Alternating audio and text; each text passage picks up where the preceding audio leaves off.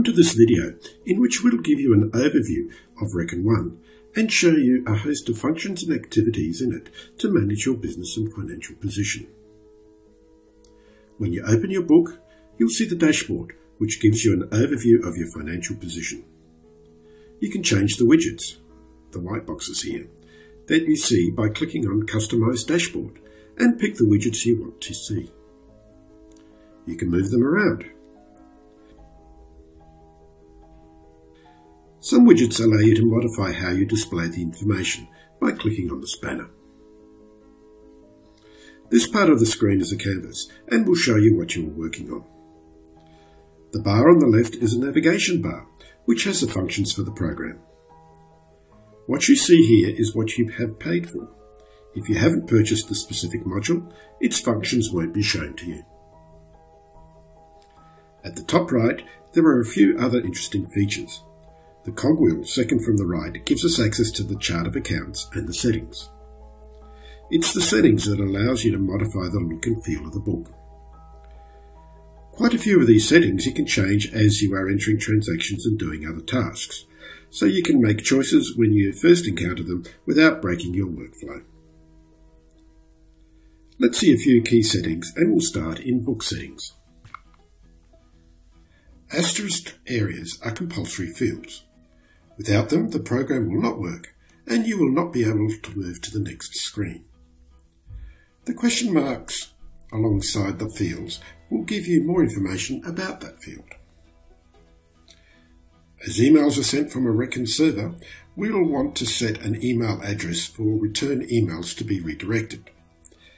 And it's good to mask the email sender with the name of our business or email address.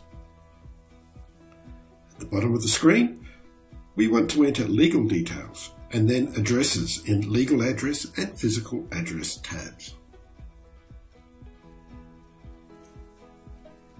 Next, go to tax settings and confirm yes for registered for GST tax if you are registered, and complete the allowable choices. While we are here, you should set the business activity statement options as well. Now let's look at the main functions of the program. Go to Banking and Bank Accounts and make sure you have the bank, credit card and cash ledger accounts you will require. The book is created with a default bank account, My Bank Account, and a petty cash account. To rename a bank ledger account, click on the spanner and change the account display name. Here you can set the opening balance of this account and the date it relates to. And if you wish, your bank details. You'll need these details for some functions. To create another bank ledger account, click on Add. For a credit card, set the account type to Credit Account Liability. And enter a display name, like ANZ Rewards Platinum. You can, if you wish, enter an opening balance and its corresponding date. Click Save and Close. We'll come back to the bank accounts when we have a few more transactions.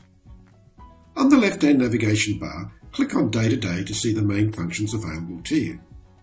It's organised in sections for money in transactions, money out transactions, and other functions we call business, which include the general journal. Click on Receive Money to record a receipt of funds. Most input options have an appearance that you see here. You start with a summary screen which shows transactions already entered into the ledger. Click Add to add a new transaction. Enter a date.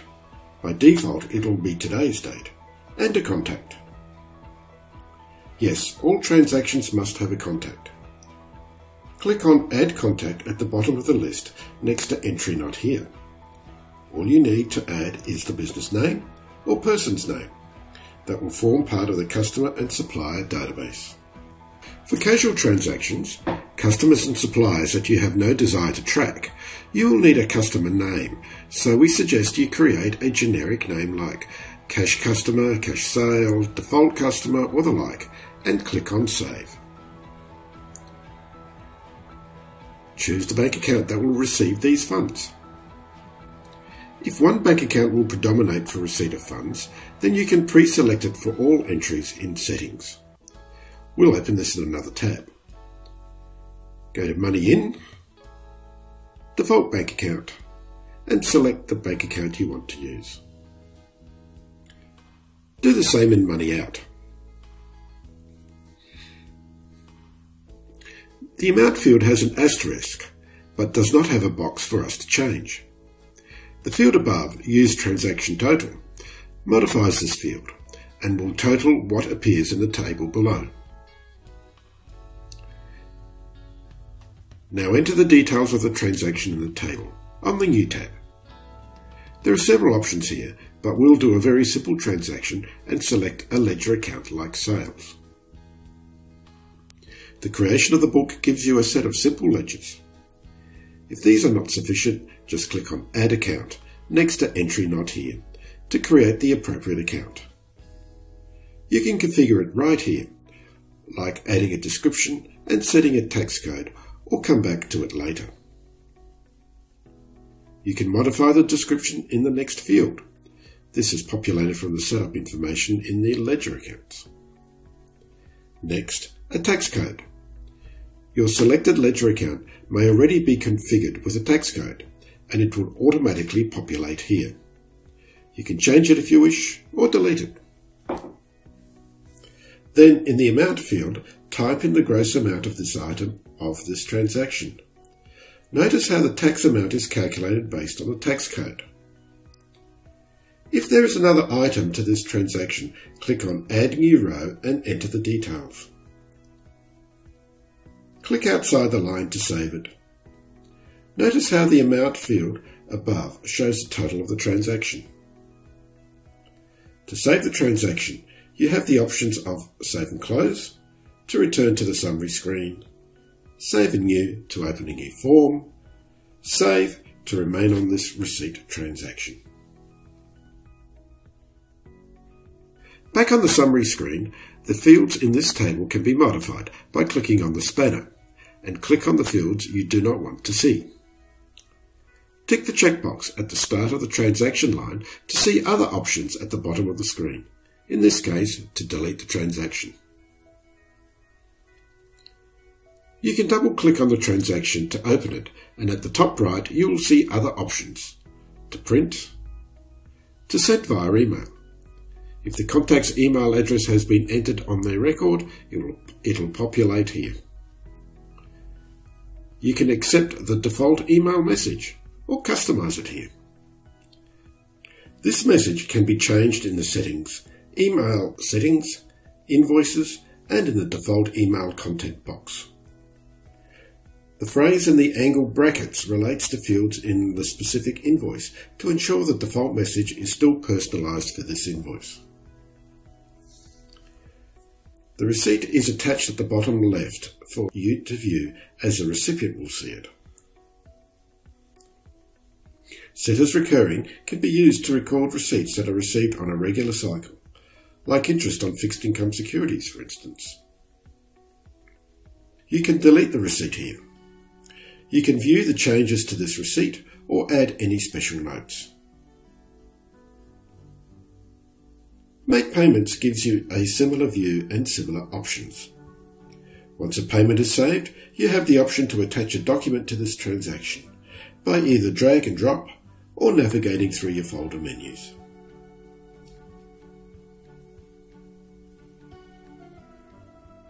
Invoicing expands on the receipt structure. Select a customer, and if they do not exist, just click on Add Customer, enter their name, and then any other immediately needed information like the ABN and email address. Change the invoice date if it's not today's date. Set the payment terms. If the term you wish to use is not here, click on Add Payment Term and create it. If your invoices will have a default payment term, you can set that in the settings, in the Money In section, and open Invoice Payment Terms. Click on the line for the term for your default.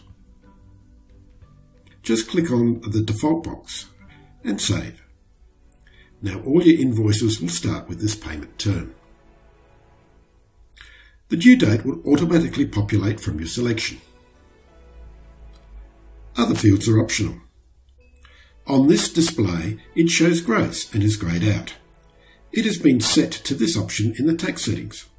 If you want to change it to net, you'll need to do it in the tax settings. The current setting tells us the amounts we enter are gross amounts. Now complete the details in the table. For the benefit of your customer, you may want to use a category of items that allows you to use a better description of the product purchased rather than relying on the ledger account name it will be assigned to. It's also good for tracking sales of items as well. Click on Add Item to open its form. Here you can give it a name. You can make it a sub-item as well. Identify it as a product or service, and whether it includes a GST tax. Items are good for buying stock as well, so in the table you can choose whether the item is merely bought, sold, or both.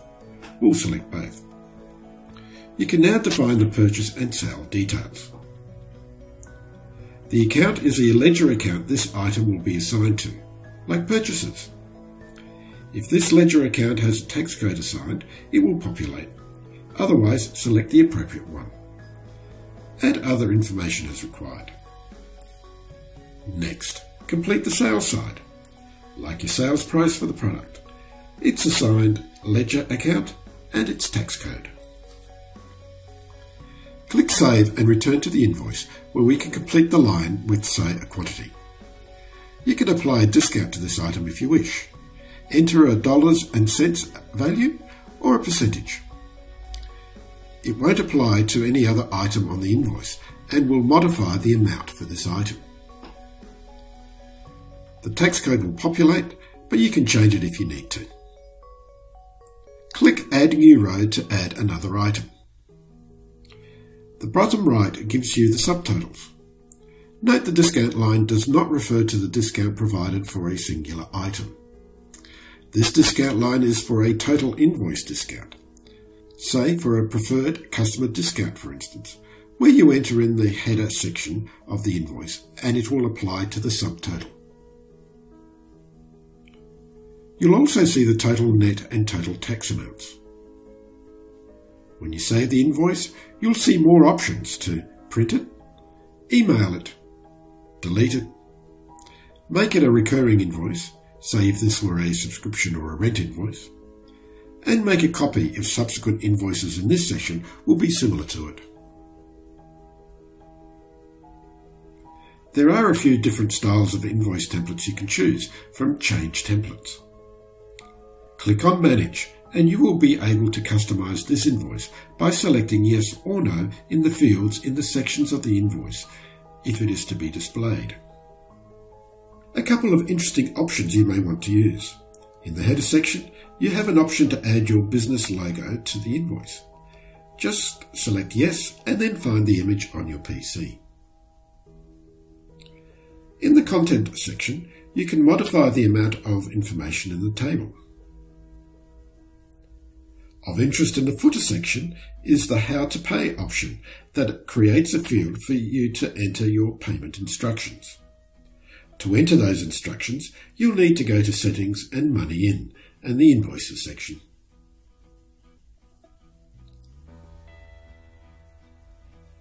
In the summary table, you will see this transaction has a status of unpaid. You'll see columns for the amount of the invoice and for the balance remaining. At the top of the table are some tabs so you can view your invoices in batches of all, unpaid, overdue and paid, and if you have the approval feature switched on, tabs for draft and approved. Notice the drop-down arrows in the table header. These are entries to sort and filter features that will be good for collating types of transactions and searching for particular transactions. To receive payment against an invoice, open it and click on Receive Payment. A payment details section will appear below. Check the details and make any changes. If the full amount is not being paid, just enter the amount received. Now, In Subtotals section, you'll see an already paid line appear with the balance due adjusted for the payment. When the final amount is received, just repeat these steps. The balance due is then 0 and a paid stamp will appear.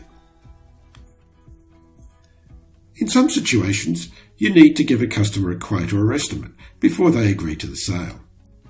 Estimates allows you to create the quote or estimate just like an invoice, and when it is accepted, with a click of a button, convert the estimate to an invoice. Invoices you receive from suppliers, inward invoices or bills as is more commonly used in Reckon 1, can be entered through money out and bills, in the same way invoices were issued. Paying bills is much the same as receiving payment for an invoice. Bills has the scope to attach a document. For transactions that don't involve a money leg, there is a general journal, accessed through day-to-day, business and journals. Key features here are that you must enter at least 2 lines, at least 1 line for the debit and at least 1 line for the credit, and the totals must balance, and you must enter a summary for the entry in the header section. Another interesting feature in the business section is projects. This is a great feature if your business proceeds on the basis of jobs that themselves have a string of income and expense transactions. By tagging them to a project, you can monitor the total income and expense and net profit by that project. It can be used for other purposes, such as setting a special price to be used for a customer or project. Instead of a standard price being used, the project price will be used for this item when tagged to this project. So that is the basics of manually entering business transactions. There are more features in the program to make your job of tracking your business easier. Through the Connect to Your Bank module or bank data, which you access through Banking and Bank Connections, you can arrange to have your bank transactions appear in the book automatically. Automated bank feeds can access the top 12 Australian banks with highly secure direct feeds, and the rest via the internet-based provider Yodlee Inc. You can access any number of banks and any number of accounts. Each morning, the latest transactions will appear in your book in the Bank Transactions section, ready for allocation to ledgers. If you do not want to use the automated bank feeds, the basic core module does allow you, through the manual upload feature, to upload an export file you create on the bank website and save to your PC. Once the transactions are on the bank transaction screen, they too will have access to the functionality available for automated bank feeds. On the downloaded transaction, select the option Allocate Payment or Allocate Receipt, and use the contact and account fields on the side to allocate to the appropriate contact and ledger account, and click Accept. If the transaction will be a regular one, like interest or service fees, rents, etc., then you can create a rule for it. Clicking on Create Rule will populate details from the bank transaction into the form. You can edit that detail to give a simple name, a clear definition of the rule. Usually working off the description is sufficient to identify the transaction, and what the rule will do. Then select the ledger account to be affected. You can split the transaction into more than one ledger account if you need to. Back on the bank transaction screen, transactions that meet a rule will be highlighted. All you need to do is review the selection and click on Accept. As you gain confidence in the system, you'll want to use the Accept Auto Matched option to enter all the highlighted transactions in one step. We are improving the process of entering downloaded transactions in fast coding, where allocated transactions will be saved in the background, allowing you to continue coding other transactions.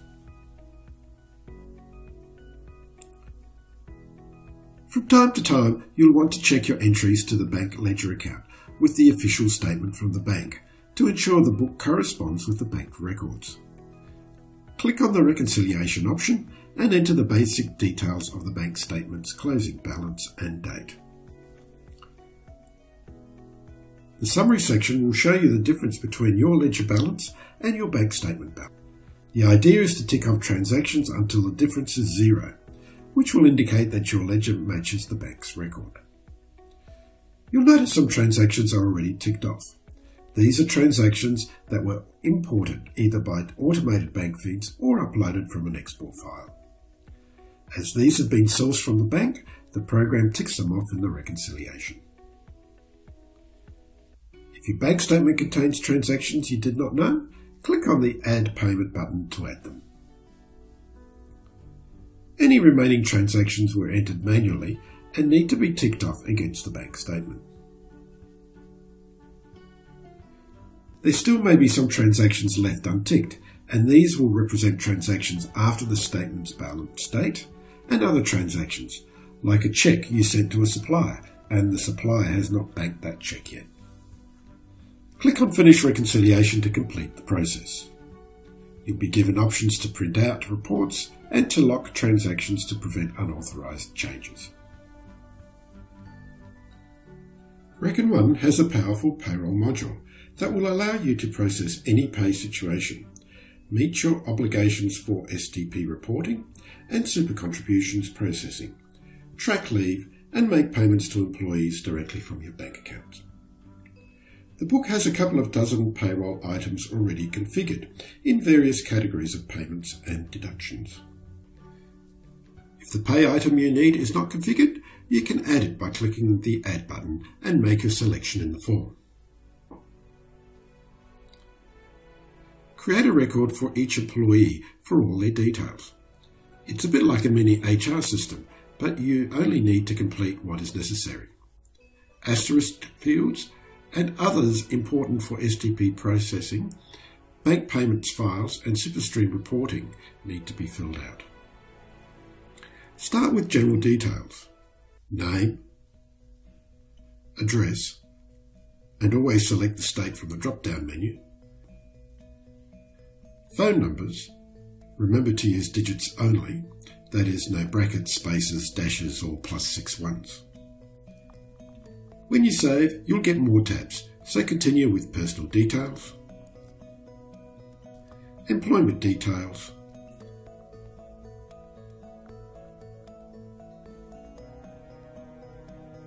tax details, and if you wish to track and manage leave, the Leave tab to set their accrual rates for various leave items. Finally, create a pay template containing the basic elements of this employee's pay that will appear on every pay run. One-off and irregular items can be added during the particular pay run. In pay runs, you create the actual pays.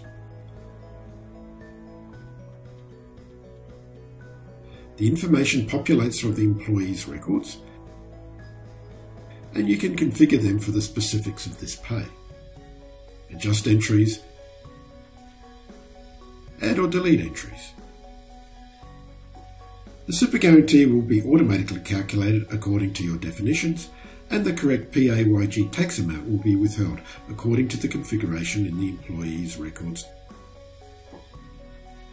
When the pay run is completed, you can effect payment for employees through a bank payments file you upload to your bank's website.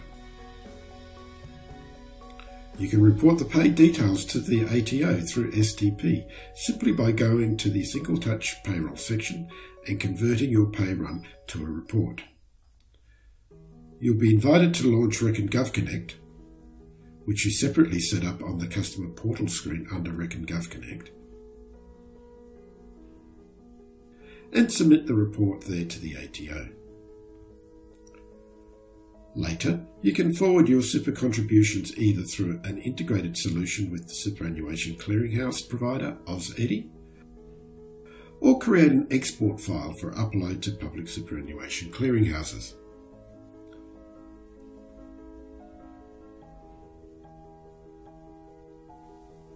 If your business prefers to use timesheets, then the Enter Time module will allow you to do that in Reckon One. Not only reporting employee work times, but where you are tracking and invoicing time worked with customers. If your employees are paying work expenses from their own funds, the Manage Employee Expenses module will allow employees to submit their claims and attach their receipts to the transaction. Reimbursements can be made to employees directly or through their payroll. Reckon One does have some security features. Users assign bundles of permissions called roles. Some are defined, like administrator, that gives full permissions. And limited, which gives view-only permissions. The employee role allows only access to payslips, time module and expenses module. You can define your own role, assigning rights to specific tasks and access to specific functions within them. You can be confident that although you can give permissions to a wide range of users, you can protect the privacy and integrity of the book.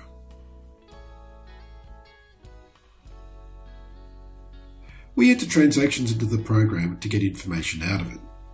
The reporting section gives you a range of predefined reports in the Report Center, organised by categories, with the default view being financial, showing you profit and loss, balance sheet, trial balance and general account inquiry. Key categories are payroll, to see various dimensions of your payroll activity, such as a payroll summary for all payments to employees. Other useful reports are the payroll detail and super contributions and transactions.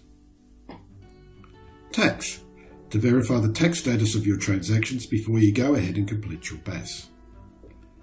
Customers and suppliers, enables you to manage your outstanding invoices and bills. Analytics provides a number of reports that are useful in managing your business. And Advisor, other useful functions like receipt and payment lists and transaction reports that can be exported to other accountants programs like Reckon Elite and Handysoft. You have the facility to create a budget for your business to help with your management. The combination of your record keeping is a business activity statement, which you will find under Tax. Your reporting type is configured in Settings, so you only need to select the reporting period here. The GST fields populate from the tax codes on your transactions. You should work through your tax reports first to ensure all transactions are properly coded with the correct GST codes. Other fields have open boxes for you to enter the relevant amounts. Many of these fields may have their own ledger accounts, so running an account inquiry on the ledger account will give you the numbers to transcribe to these fields. At the bottom of the screen will be your obligation to, or benefit from, the tax office. The other available lodgement is a TPAR, the Taxable Payments Annual Report. Originally, this report concerned only the building and construction industry, but recently it has been expanded to other industries and is likely to be expanded in the future. To include a supplier in this report, you need only tag them in their record. Check the box for Subject to TPAR. When you create the TPAR report, all suppliers tagged for TPAR will appear. Expand the supplier to see the transactions that have been included. If any transaction need not be reported, you can just untick it. When complete, save the report and then generate the file for upload to the ATO portal. So that's it for Reckon One. If you need help, there are resources at your fingertips. Here on the customer portal, you have access to the demo book, which is a great place to see how completed transactions are done. Inside the book, just click on question mark icon for links to our other help sites. For how-tos on specific tasks, go to the Reckon One Help Center. There are a number of how-to tutorial videos on our YouTube channel as well. To get serious on learning Reckon One properly, go to the Reckon Training Academy, where among other resources is a certificate course that will guide you through all the functions available on the module being covered. If you need more help, you can go to our Reckon community and ask a question there. Or you can ask the support team by email or by phone on 1300 Reckon 1. Professional help is available from our cloud advisors, which you can find on our Find an Advisor site.